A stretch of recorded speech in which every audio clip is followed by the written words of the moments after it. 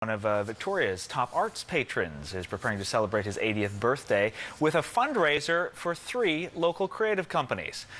Charman says that it's an opportunity for him to put the chair in charity.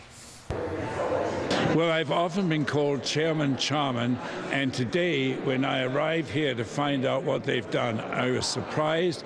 Quite frankly, I'm excited. If you had to describe yourself as a chair, what kind of a chair would you be? Oh, I think I'd be a very hard and difficult chair for anybody to sit on. They wouldn't be allowed to take a comfortable way and become a couch potato, as some people are known, because they'd have to get out and work for the community, which I've enjoyed doing. His birthday gala will feature an auction of chairs by 15 prominent BC artists. Charman says that his only birthday wish is to raise $300,000 for the Victoria Conservatory of Music, the Symphony, and Pacific Opera. Eric, interestingly, is one of the most decorated volunteers in the country. He has the Order of Canada, which recognizes his work.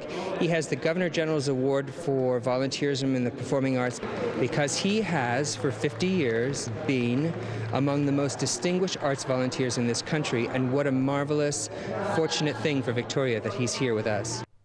The Eric Charman Charity Gala will also feature a grazing supper and a music concert. It's being staged March 4th at Victoria's McPherson Playhouse. Well, the Art Gallery Greater Victoria is making the private public.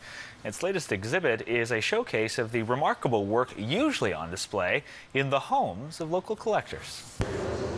We have some really astute collectors here. They know what they're doing, and they know what they love. Victoria's in a unique position that we have a lot of people that move here from the other less desirable parts of Canada, and they bring their collections and their passions with them.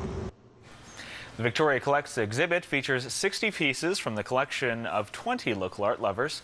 It's your chance to see work ranging from that Warhol to this Rembrandt, from a Mondrian to an E.J. Hughes.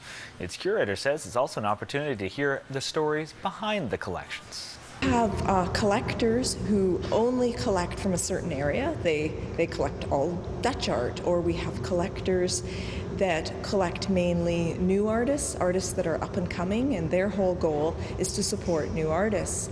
And then we have someone who, as a little boy, was an orphan and had nothing, and he visited a home in England and saw this fancy lady's art and decided right then and there, when he was about 8 years old, that he was going to grow up and be an art collector. Hughes will be hosting a curator's tour on Thursday night. Then on Sunday, the exhibit's the focus of the hands-on family event. You can find details at aggv.ca.